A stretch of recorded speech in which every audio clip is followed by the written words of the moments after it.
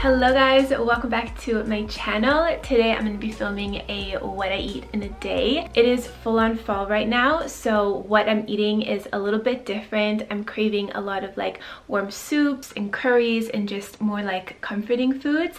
So I'm going to show you guys some of my current favorite recipes. We will also be baking today. I'm going to show you guys how I make some really healthy and delicious cookies.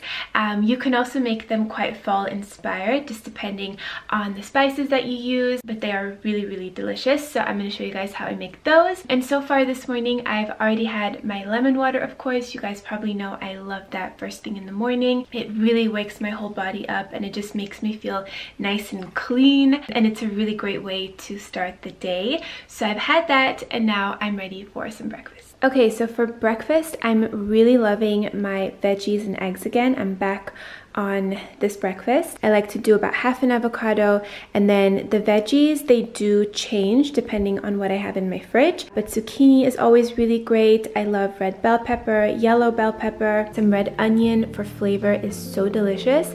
And then I'm also going to add in some spinach at the end, and it wilts and just blends in perfectly with all the other veggies. It's a great way to get in some greens as well.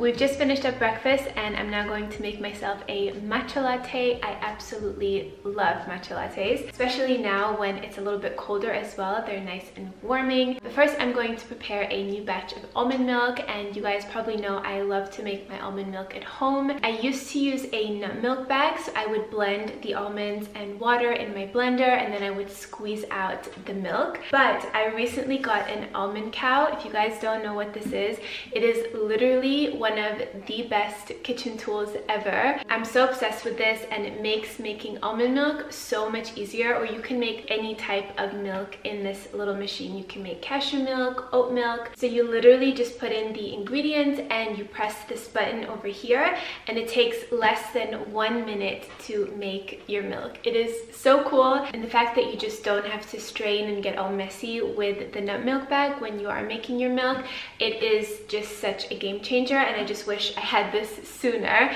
but now that I have it, I use it several times per week and I absolutely love it. So I'm going to show you guys how I use this. Something that's really great about making your almond milk at home is that it's going to be a lot healthier than what you get at stores, because it's fresher of course, and you can see exactly what goes into it. You're not going to be putting any fillers inside or stabilizers or preservatives. You are making fresh milk. Making your own almond milk at home is incredibly sustainable as well, because you are not buying the cartons of milk. I believe one of these prevents at least 500 milk cartons from ever reaching the landfills and oceans. Plus it's also very convenient since you don't have to go and run to the store to get milk. Plus you're also saving a lot of money in the long run, and you can get really creative with the milk that you want to make. Again, you can make almond milk, cashew milk, oat milk, and what I think is so cool is that you can save the pulp that you get from the strainer and you can use it in your baking, or you can even eat it as a meal. You could put like fruit on top or some honey, but we will be making some really healthy cookies today with that pulp. So I'm really excited to show you guys that. I made them last week and they were so good. I did reach out to them and see if they could offer you guys some type of discount, and they were able to offer $15 off. So if you use the code Annie15 at checkout, that will get you $15 off your almond cow purchase.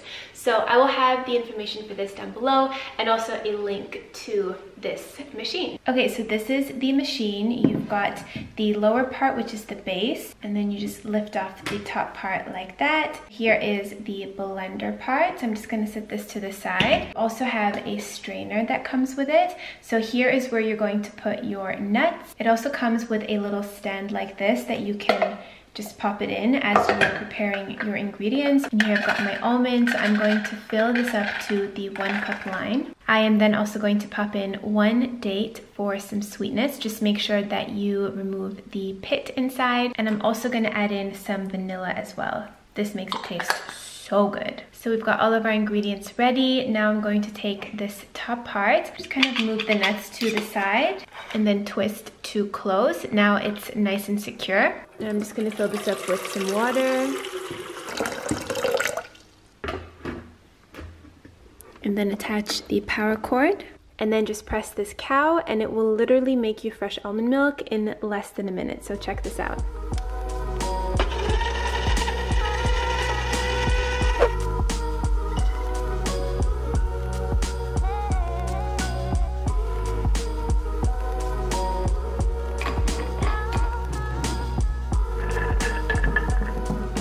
That is literally so quick and so convenient. You can see the milk is really nice and creamy. It even has like a little bit of a frothy, foamy top. So I'm now going to make myself my matcha latte, and then we're going to be baking with the almond pulp.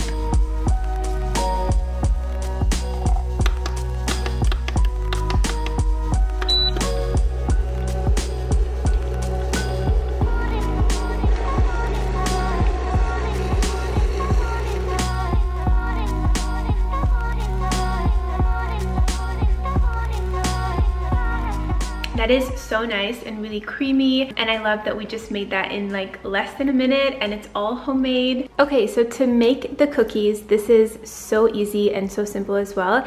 We've got the almond pulp, and then we'll need 1 cup of unsweetened shredded coconut, and then some oats. We're also going to need some maple syrup, some vanilla, cinnamon, and 1 egg, but you can also use a chia egg if you want to make this completely plant-based. I will leave instructions for how to make that in the description box, along with the ingredients and the steps for these cookies, and of course everything else that I show in this video. So I'm first going to add in the coconut, then I'm going to take my almond pulp, and I'm just going to mix it around a little bit more just to get a bit more of the milk out, and then add that to the bowl. A little sip of my matcha. Then we need 1/3 of a cup of maple syrup. Then 1 teaspoon of vanilla. You can also use vanilla essence if you have that. And then 2 teaspoons of cinnamon, because I love cinnamon.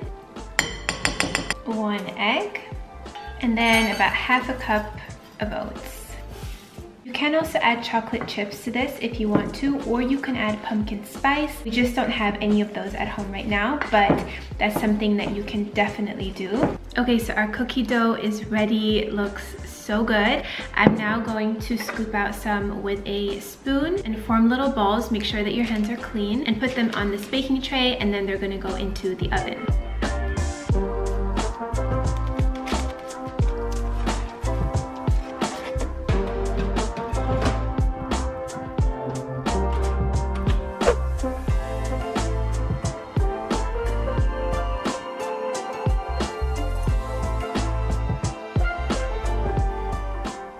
All right, our cookies are done. The best thing about making cookies is of course the cookies, but also the whole apartment smells so good, right? It's like better than any candle. You know what ever. they say? Let's taste.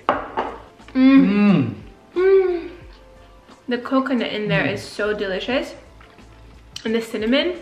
But and the almonds. How do you prepare them? What did you put in? Almond pulp, and then oats, maple syrup, cinnamon, vanilla, and that's it.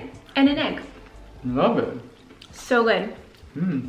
This is my outfit of the day today. We have a few errands to run and we're probably gonna get lunch outside. And this is what I'm wearing. So I've got on this white puffer jacket from Fabletics. My top is from Joa Brown. I'm wearing that with my Misoma necklaces. My jeans are Old from Mango. Got my Ugg boots, super comfy, and Mo's ready too.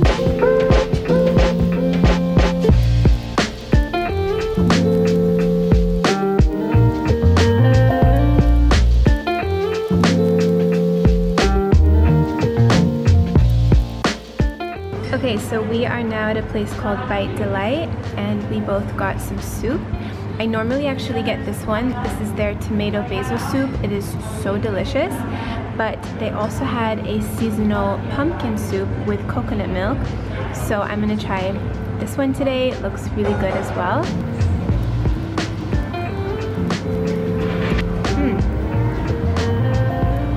That is really nice. I did recently make a pumpkin soup and I shared the recipe in a few videos back. I will make sure to have that video below if you guys want to try my version. But this is pretty good too.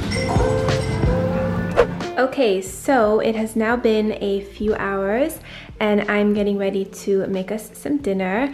I want to make us a nice kind of Indian inspired veggie curry, and I'm going to be putting in some cauliflower, red bell pepper, a zucchini, and then I'm going to top it with some fresh cilantro. I'm also going to put in an onion, 3 cloves of garlic, and about that much ginger. That's like a thumb size. And then we also have some coconut milk here, some chopped tomatoes, and the curry powder. So it's really simple, as always. It's going to be really delicious and warming and filling. We are also going to have that with some brown basmati rice on the side. And I've already put in about a tablespoon of coconut oil in there. So I'm first going to fry up the onions, the garlic, and ginger.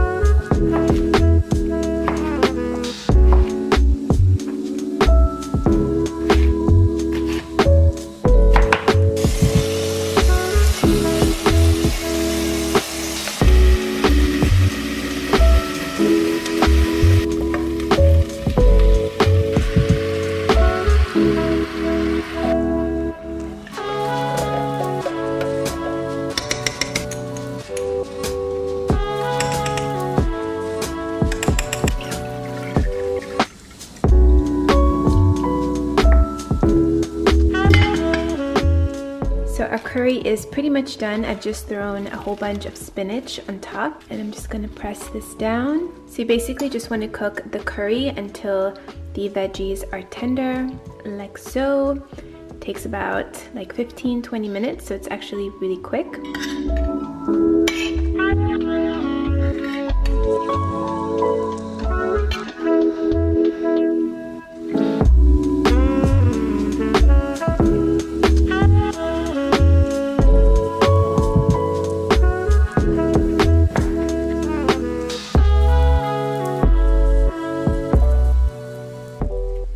Dinner is ready. This smells so incredible, you guys. I already tasted it and it is so good. I would highly recommend this. And of course you can use all different types of veggies for this. You could use mushrooms, even eggplant, broccoli, whatever you like.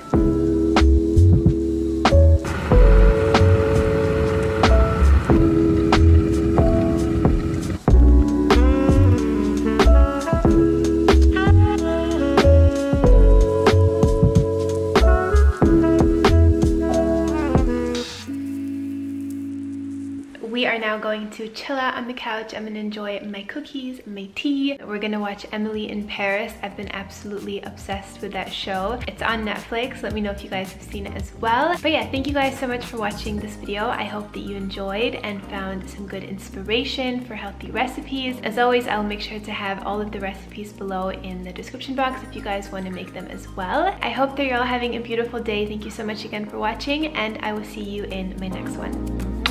Bye guys.